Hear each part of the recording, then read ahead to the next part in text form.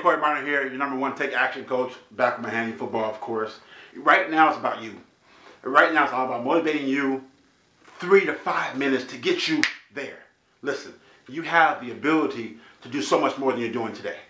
So much, you're capable of so much more. You're capable of unleashing a greatness, a true passion, energy into this world that only you can do.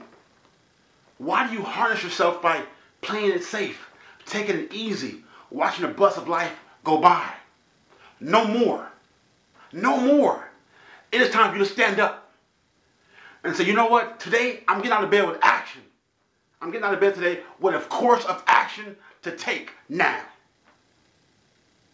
Plot your day out. Set up systematic tools and systems to win. See, you can't win at life by getting out of bed happy-go-lucky, leisurely. No, you got to wake up with an abundance to do something, to change something, to make something better, to make yourself better, to make your family better, to make people around you better. We're only promised the moment we live in.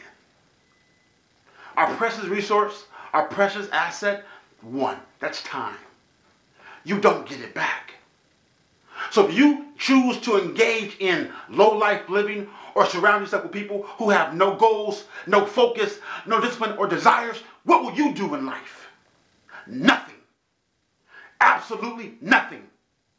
It is important for you to realize that you cannot go from A to Z without taking action.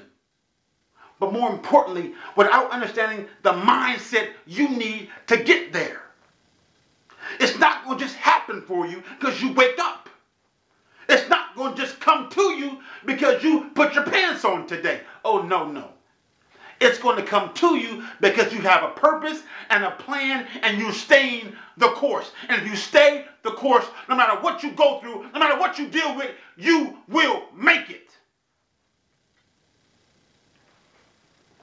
So understand this. It's your choice. It is your choice to have abundance.